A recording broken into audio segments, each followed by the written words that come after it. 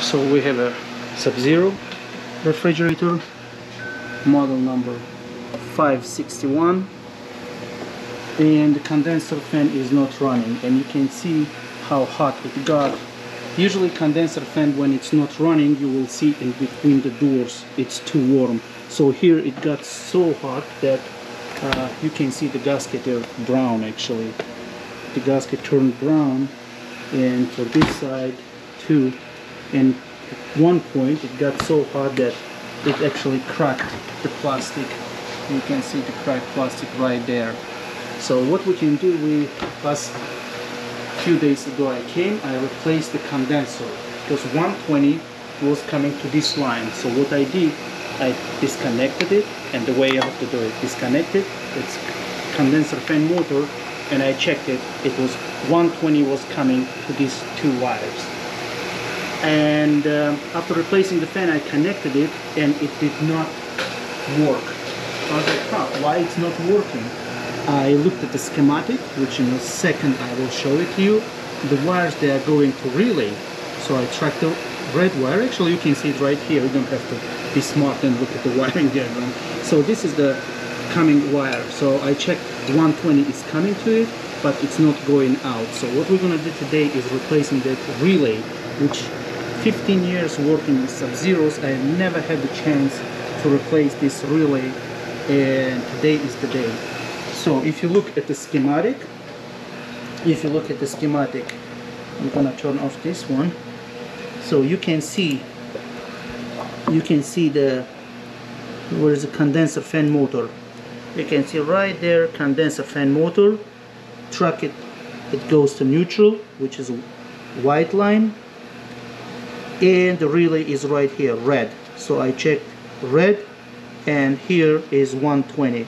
So from this side 120, the black is coming to it, but 120 is not going. So we're gonna today replace this flat.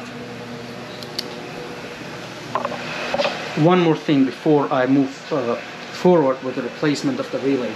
Every time I have this kind of situation, I ask customer for the fan. So extra fan, you need to put it in order to cool down the coil, which is gonna cool down compressors eventually, if you don't want to get a shorted compressor or shorted relay for the compressor or damage any other part, and it's gonna run way less. So I asked customer, and it's working perfect now. After she put the fan, it's cooling down. Temperature for the compressors, they are perfect. They are not super hot, which I could not even get close to them. Right now everything is working fine. So how we do replace the relay? It's super easy.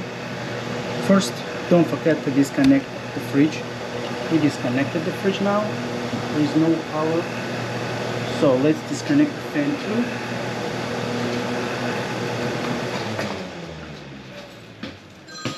So now there is no extra noise here.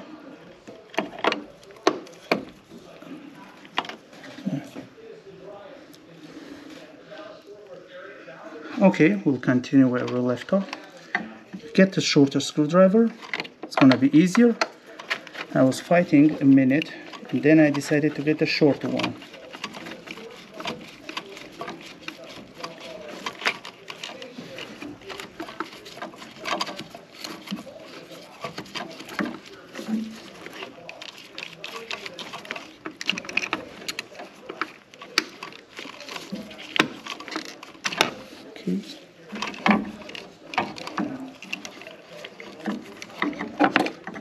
Okay.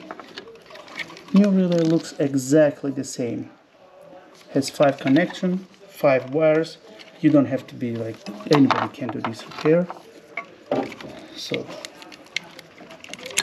let's move wires one by one.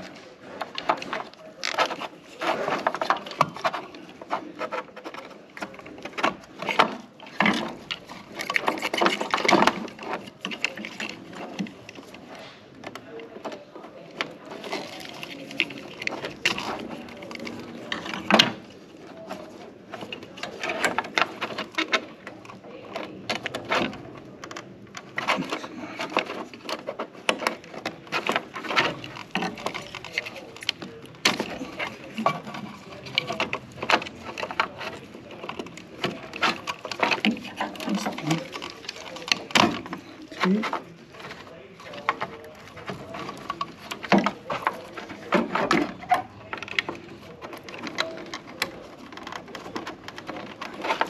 Now this screw is stuck, so till I disconnected it, I'm gonna check the numbers now. They have number here, 1, 3, 6, 5, 4.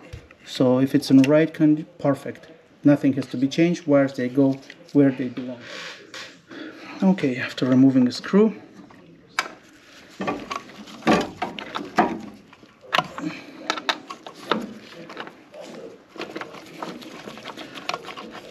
we'll use it to tighten up the new one. And now we're gonna connect the refrigerator. Let's first connect the fan and plug in the fridge. Here we go, the fan is running perfectly. So what we're gonna do now, we're gonna check the old fan if it's running. So we have to make sure if it's running the old part. Okay, I would not recommend to do it while it's plugged.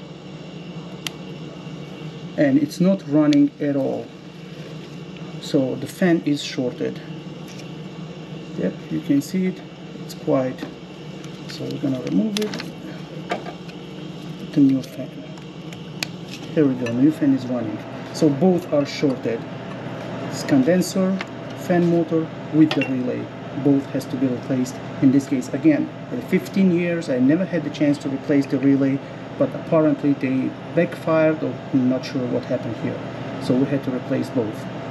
Next video I will show how to replace the condenser fan motor.